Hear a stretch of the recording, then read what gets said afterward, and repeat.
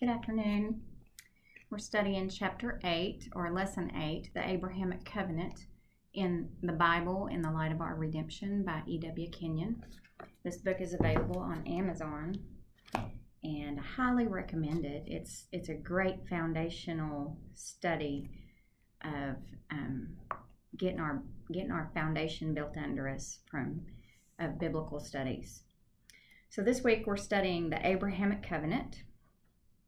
In our study of the preceding lessons, we saw that after man died spiritually, his need of a mediator, righteousness, and eternal life could be met only by the incarnation of God's Son. In the last lesson, we traced the working of the grace of God from the time he gave to man the promise of the incarnation to the time of the flood, in his preserving a righteous line through which the Redeemer could come. We saw that Satan, in his effort to make the incarnation an impossibility, corrupted humanity to the extent that the flood became imperative. Noah, who knew God, was spared, along with his family, and he preserved the true faith in Jehovah and handed it to his sons. We remember that there were two means Satan used to thwart the purpose of God in the incarnation. He tries to destroy the knowledge of God upon the earth, and he tries to destroy the righteous line. Next, we're going to study the Tower of Babel. From the time of the flood until the building of the Tower of Babel, there was worship of God. Not that all men accepted it, for many wickedly rebelled against it, but the knowledge and revelation of the true God was too fresh in their minds for them to set up other gods. We noticed that in the 9th chapter of Genesis, a command had been given to replenish the earth. Chapter 9, verse 1 of Genesis says, "And God blessed Noah and his sons, and said unto them, Be fruitful, and multiply, and replenish the earth." In the 11th chapter of Genesis, we see that the whole earth was of one language and one speech. The unity of the race was untouched. The ark in which Noah and his family were preserved had rested in Armenia. As men began to multiply, this barren tableland no longer sufficed. Men must either separate and fill the earth, as God told them to do, or a more fertile territory must be found if they are to remain together. The latter course was resolved upon, so they passed down into the rich, fertile lowlands in the plain of Shinar. Genesis chapter 11, verses 1 and 2 says, "And the whole earth was of one language and of one speech. And it came to pass, as they journeyed from the east, that they found a plain in the land of Shinar, and they dwelt there." They resolved upon a permanent settlement there in order to build a city and a tower, that they might not be scattered abroad upon the face of the earth. Genesis 11:4 says, "And they said, Go to, let us build us a city and a tower, whose top may reach unto heaven, and let us make us a name, lest we be scattered abroad upon the face of the whole earth." Jehovah came down and confounded their language, which caused their being scattered over the earth. Genesis 11:7-9 says, "Come, let us go down there and confuse their language, so that they will not understand one another's speech." So from there the Lord scattered them over the face of the whole earth, and they stopped building the city. Therefore its name is called Babylon, for there the Lord confused the language of the whole earth, and from there the Lord scattered them over the face of the whole earth. So from there the streams of population poured forth to all parts of the world, northwest to Europe, west to Asia Minor, southwest to Egypt and Africa, south to Arabia, southeast to Persia and India, and east to China. Of course, this was not the work of a day. It took ages and ages for the more distant lands to be settled. After men had been scattered, the worship and knowledge of Jehovah passed into the worship of the powers of nature, and then into idols. Sense knowledge took the place of God's revelation, which had been given to spiritually dead man. The oldest sacred books and traditions of each nation bear witness to the account in the Scripture that each nation originally possessed a revelation of God. Romans 1:18 through 32 says, "For God's wrath is revealed from heaven against all godlessness and unrighteousness of people who by their unrighteousness suppress the truth. Since what can be known about God is evident among them, because God has shown it to them. For his invisible attributes, that is, his eternal power and divine nature, have been clearly seen since the creation of the world, being understood through what he has made. As a result, people are without excuse. For though they knew God, they did not glorify him as God or show gratitude. Instead, their thinking became nonsense, and their senseless minds were darkened. Claiming to be wise, they became fools, and exchanged the glory of the immortal God for images resembling mortal man, birds, four-footed animals, and reptiles. Therefore God delivered them over in the cravings of their hearts to sexual impurity, so that their bodies were degraded among themselves. They exchanged the truth of God for a lie, and worshipped and served something created instead of the Creator, who is praised forever. Amen. This is why God delivered them over to degrading passions. For even their females exchanged natural sexual relations for unnatural ones. The males in the same way also left natural relations with females and were inflamed in their lust for one another. Males committed shameless acts with males and received in their own persons the appropriate penalty of their error. And because they did not think it worthwhile to acknowledge God, God delivered them over to a worthless mind to do what is morally wrong. They are filled with all unrighteousness, evil, greed, and wickedness. They are full of envy, murder, quarrels, deceit, and malice. They are gossips, slanderers, God-haters, arrogant, proud, boastful, inventors of evil, disobedient to parents, undiscerning, untrustworthy, unloving, and unmerciful.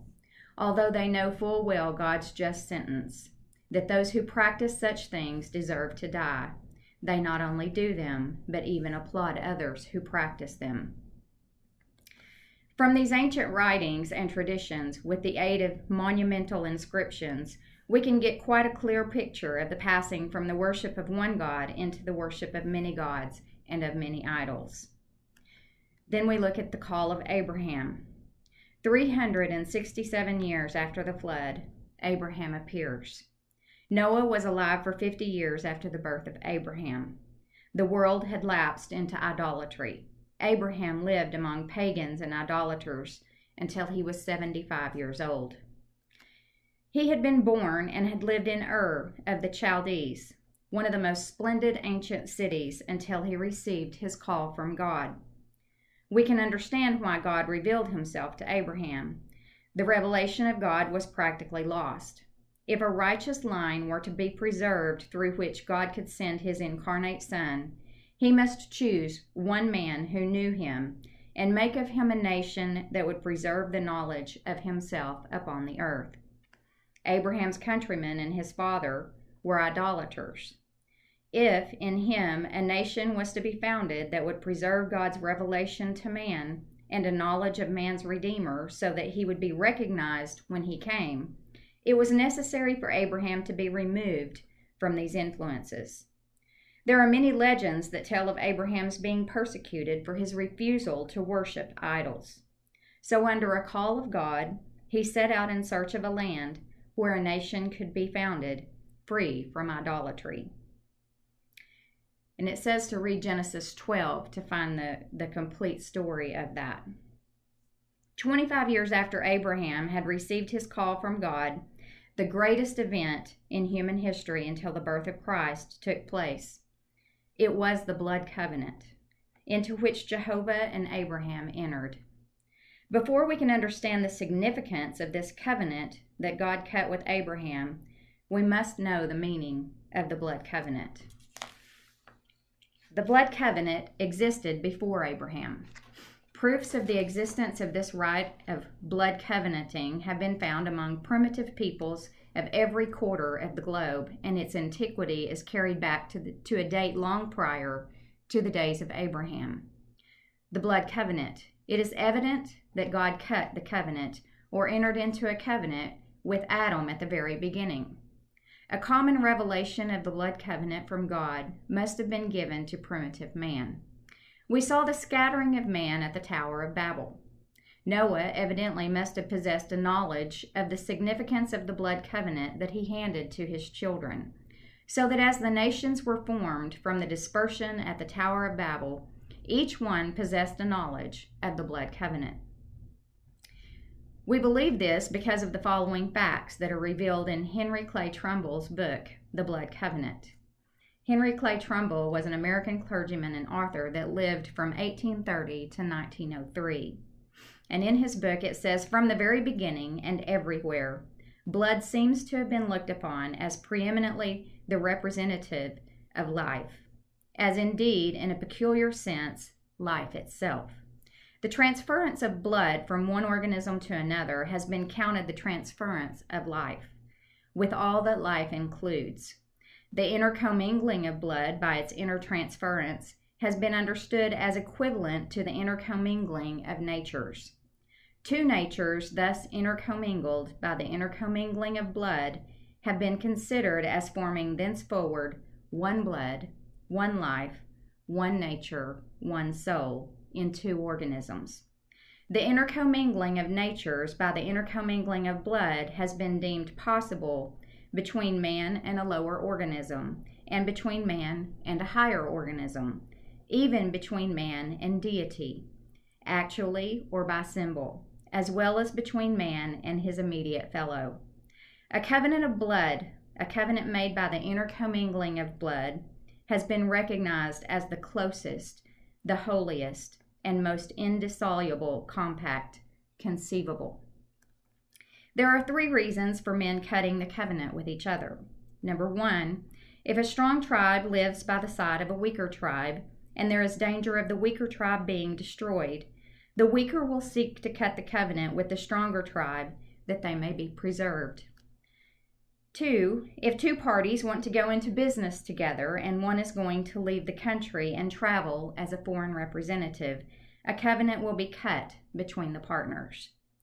And 3, if 2 men love each other as devotedly as David and Jonathan, they will cut the covenant. The moment the blood covenant is solemnized, everything that a blood covenant man owns is at the disposal of his blood brother. Yet this brother would never ask for anything unless he were absolutely driven by want to do it. Another feature is that as soon as this covenant is cut, they are called by others the blood brothers. That blood covenant goes down through the generations. It is an indissoluble covenant that generations cannot erase. If a man cuts the covenant with his friend, the children of the 2 families are bound to observe it. If 2 men in Africa cut the covenant, as Mr. Stanley tells us and Dr. Livingstone bears witness, and one man should break the covenant, his nearest relatives would seek his death, for no man can live in Africa who breaks the covenant. He curses the ground. There is nothing that is absolutely sacred with us, but in Africa the covenant is sacred. Mr. Stanley and Dr. Livingstone both testify that they never knew the covenant to be broken.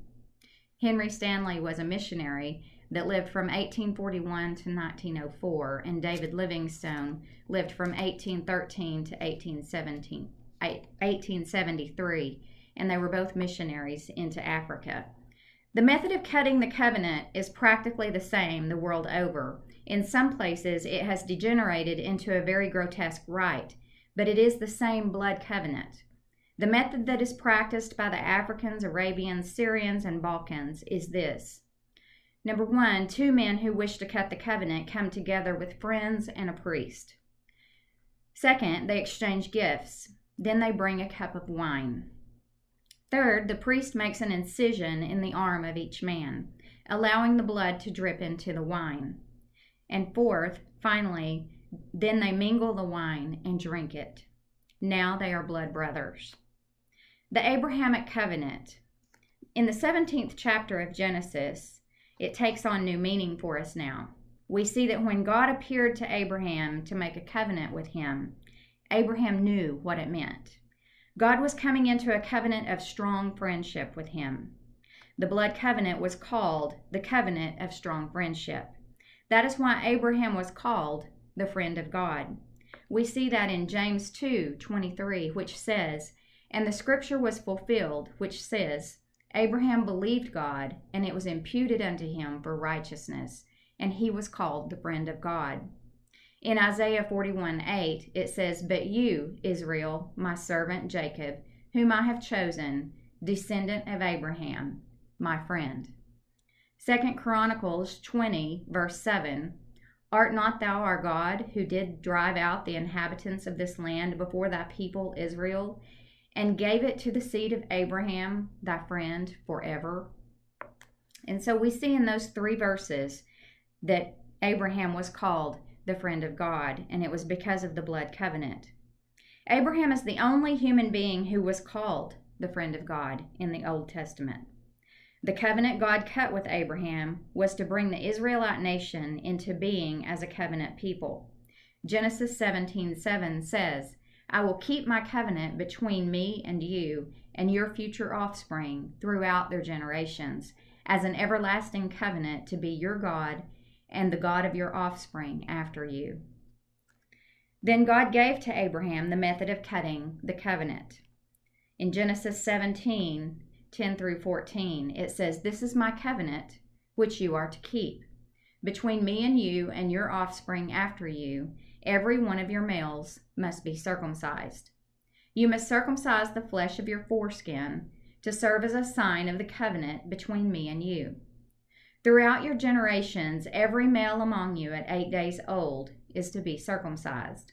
This includes a slave born in your house and one purchased with money from any foreigner, the one who is not your offspring. A slave born in your house as well as one purchased with money must be circumcised. My covenant will be marked in your flesh as an everlasting covenant. If any male is not circumcised in the flesh of his foreskin, that man will be cut off from his people. He has broken my covenant." So the seal of the covenant was circumcision. Every male child was circumcised at the age of 8 days, and that circumcision was the entrance into the covenant. Genesis 17:26 says, "In the selfsame day Abraham was circumcised, and afterward he bore in his flesh the evidence that he had entered into the blood covenant of friendship with God. To this day, Abraham is designated in the East as the friend of God." And I actually took Genesis 17:23 through 27. And it says, "Then Abraham took his son Ishmael, and all the slaves born in his house or purchased with his money, every male among the members of Abraham's household.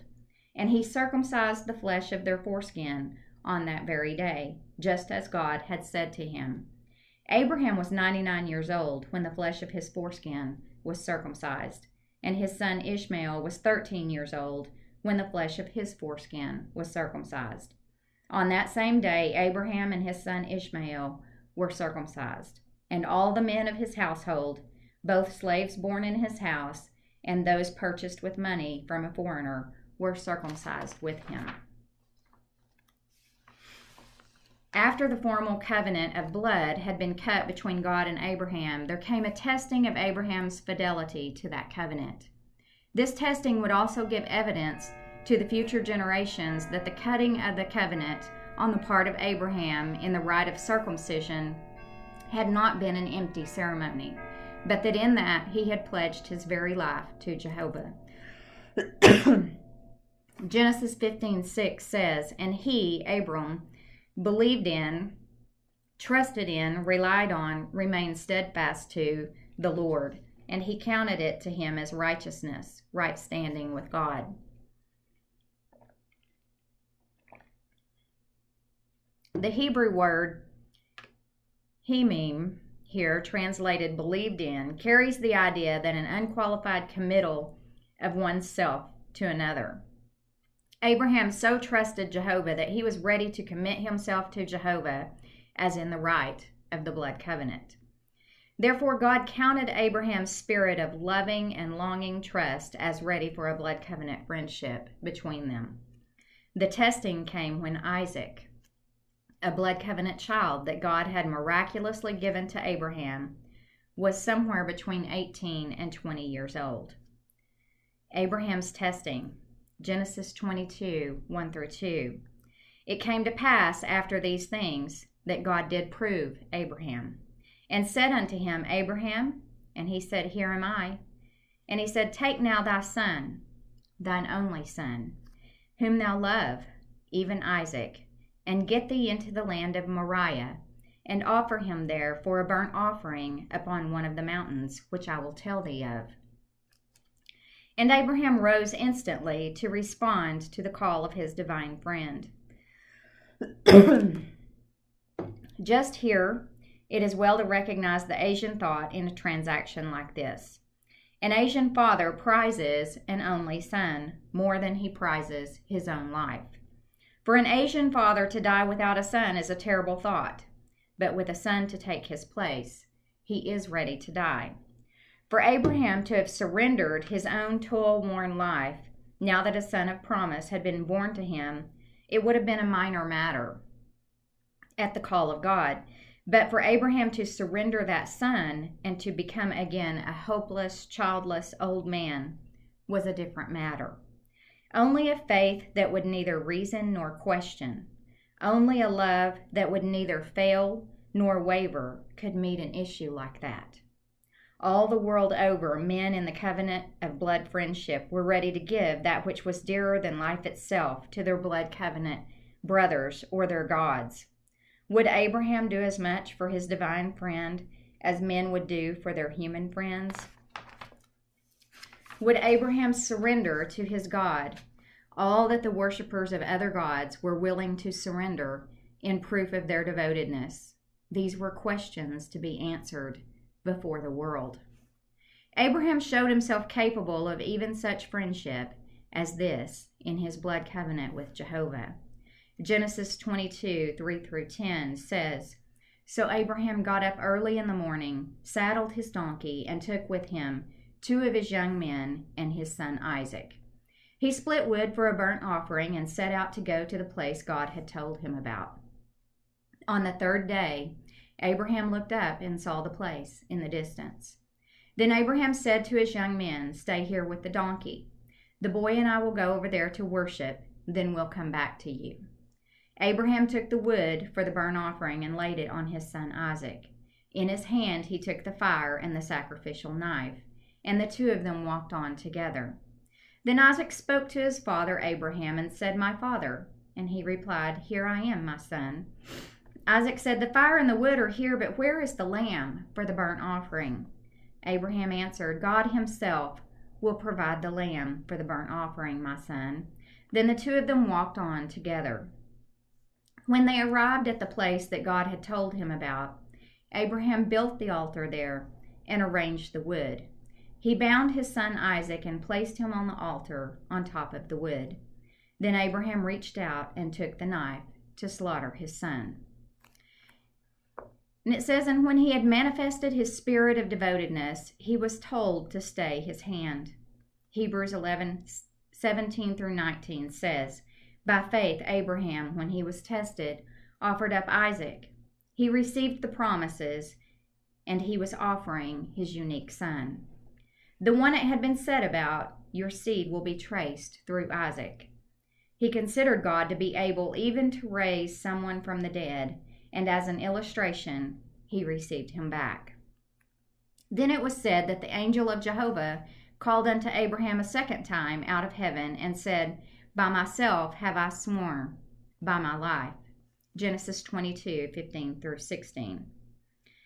And it says, Then the angel of the Lord called to Abraham a 2nd time from heaven and said, By myself I have sworn. This is the Lord's declaration, because you have done this thing and have not withheld your only son. I will indeed bless you and make your offspring as numerous as the stars of the sky and the sand on the seashore. Your offspring will possess the gates of their enemies. Here is the foundation of that covenant, Godward. There was nothing that God could swear by except himself. To the Asian mindset, it meant, I swear by myself.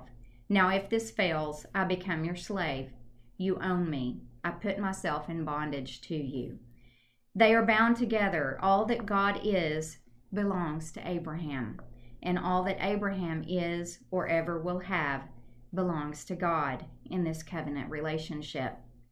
Now you can understand why so many times he said, I am Jehovah who keepeth covenants.